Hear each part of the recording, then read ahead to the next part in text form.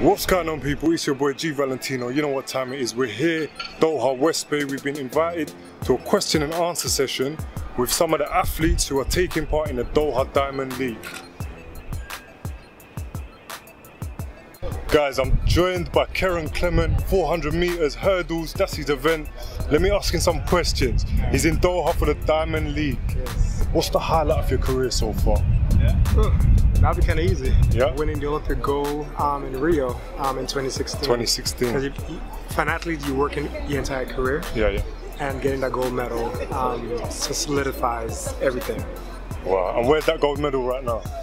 It's at home in my trophy case, along with my other medals. How do you still stay motivated after all of these years? It was really funny because I was talking to someone about the same thing. It's like me, I gotta surround myself with other athletes, other competitors, and they motivate me because I'm always around the college, university, younger guys. Okay. I think they motivate me to keep going because I'm the older guy in the group. Right. So it's like being around them and see how hungry they are and their drive reminds me of what I had back then.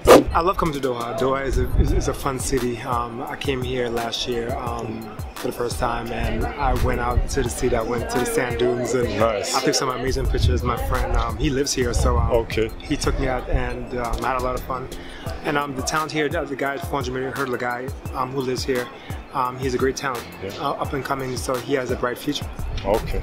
Listen, Kerron, thank you for your time, man. Thank you. Listen, it's a pleasure meeting you, bro. Yes. And I'm sure these guys are going to be watching you and watching you in the Diamond League, man. Yes.